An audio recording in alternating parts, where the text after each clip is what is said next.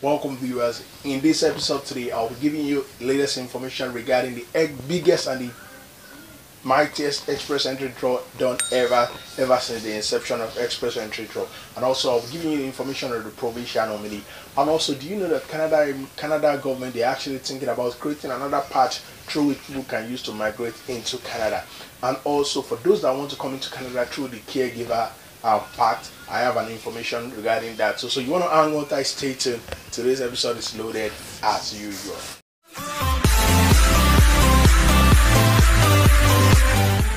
Hello viewers, here. Welcome to my YouTube channel. I still remember my humble self, MC Bernardino. This is Canada Reality with your boy, where I dish out content for those that are in Canada and those that are intending on migrating to Canada. If peradventure this is your first time you just stumbled on this channel, please stay some few minutes, subscribe to this YouTube channel. There's a notification bell, click on it so that anytime I drop a video, you'll be among the first to get it. And also, I want to use this opportunity to welcome our new subscribers and new viewers.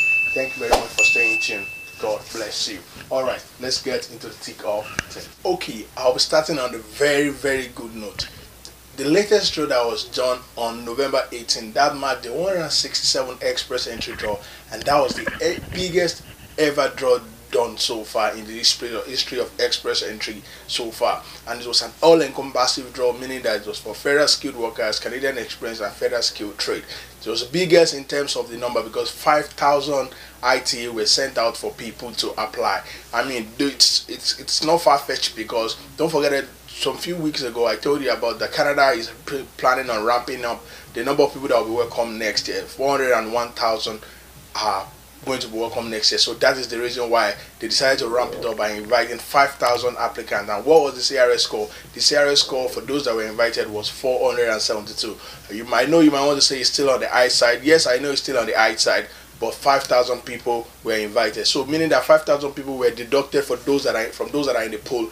And that means that for those of you that are still left in the pool, if they continue to go by the 5,000 or they go further to increase the number of people drawn, you might be lucky. So what does simply connote is that if you haven't created your express entry profile, you might want to do that now because you don't want to be left out, so that when they actually do another draw again, probably in a week or 2 weeks time, you want to make sure that you are among those that are chosen. So please take some few moments, go online, create your express entry profile. If you don't know how to do that, I've done some videos in the past about that. And also you might also want to visit ircc.ca.gc.ca, where you can actually learn how to create your profile. If you have questions, anything about that you don't understand, drop it in the comment section. I will do justice to your question. But before I move to the next one, let's just look at the pool right now to see the number of people that are in the pool, so that you can better understand how many people are in the pool, what their score is, and it will give you an idea of what is obtainable.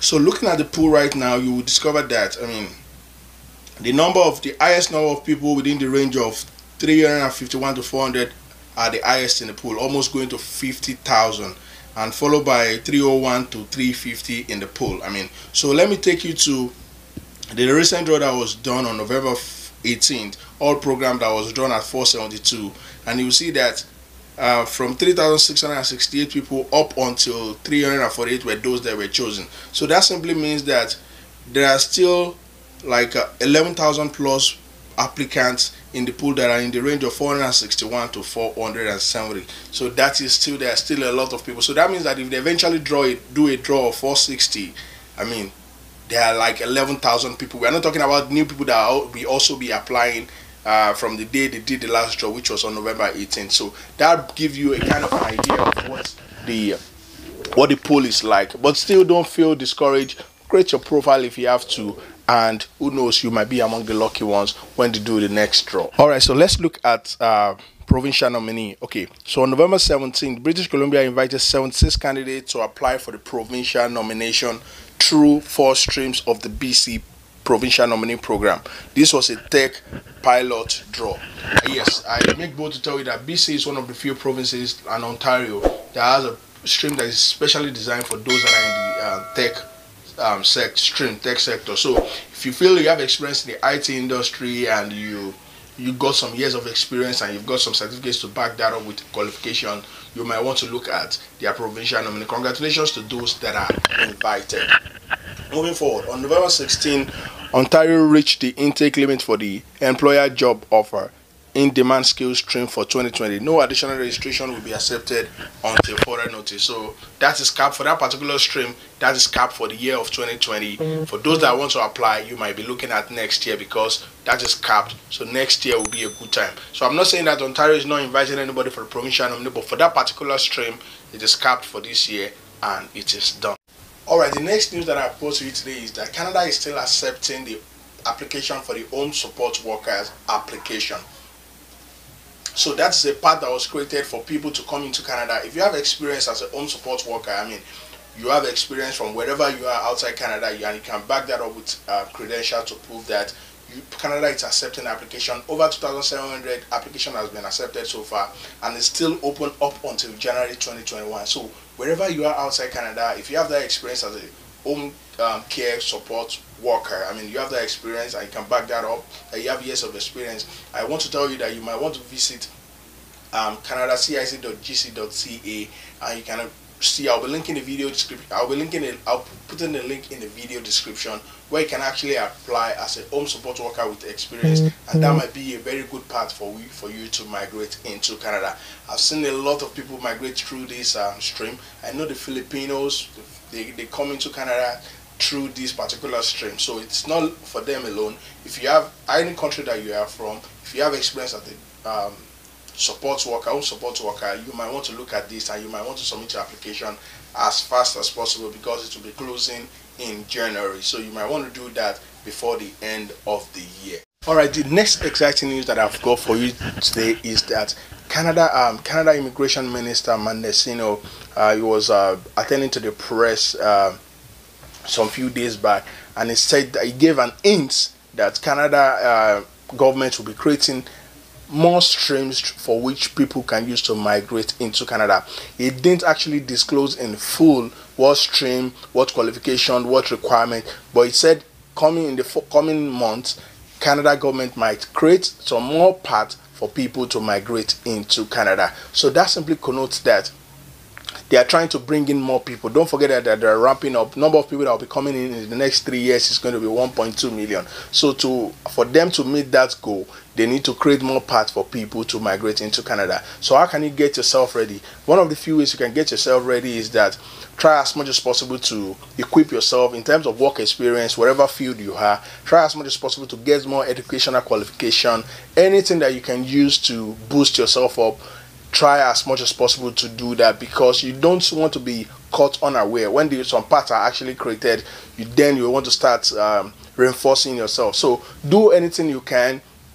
If you're in the express entry pool, try as much as possible to ramp up your score. If you want to apply for the provincial nominee, do something about that. And also, if you want to come into Canada through study, that's a very good part, because if you eventually come into Canada through study, that is a leverage. You have actually attained like 70% of your attainment of permanent residence or citizenship in Canada. So if you want to come into Canada through study, you might want to intensify effort towards that. Apply for the school admission, then go for that to get all the documents together and apply for your visa.